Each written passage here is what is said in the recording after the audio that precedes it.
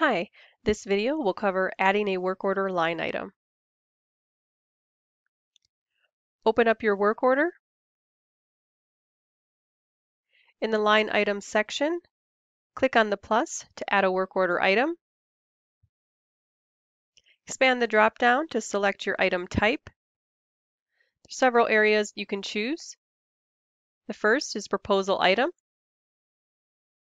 You're going to want to choose your proposal. Select all of your locations from that proposal and click on Add to Work Order.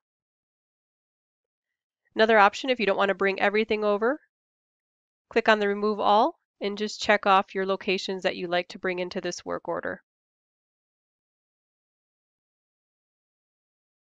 Another option to bring in lines is from our product manager.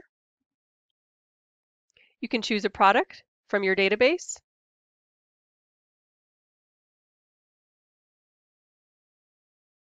You can bring in a project checklist. It'll have you choose from your existing checklist. And you can also select a labor phase for your checklist items you're adding. You can pull an item type a general item,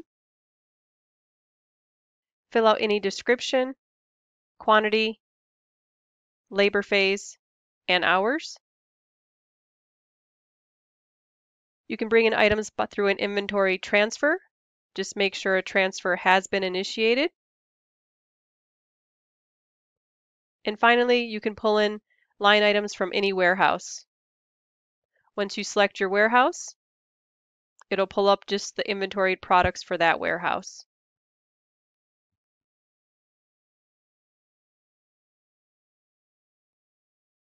Once your line items are entered in, you can always click back to edit or delete work order items. Just click on the edit pencil. From here, you can choose to drag and drop the order of which items appear. You can go back through and click each of the line items' titles and rename. You can also adjust the phase or the labor hours.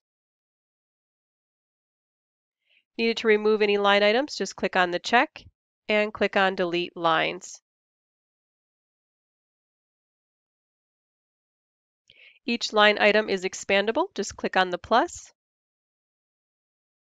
As items get marked off as complete and checked, it'll show you here in the notes what technician completed it. It'll date and timestamp when that line item was complete. And this is by line item. By line, you can also click on the plus. This will add in any notes.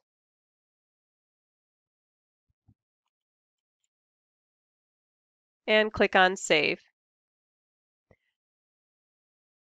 So now you can see that note was just added. You can also include any attachments by line. Just click on the cloud icon to add in your attachments. And select your files from your local computer or mobile device.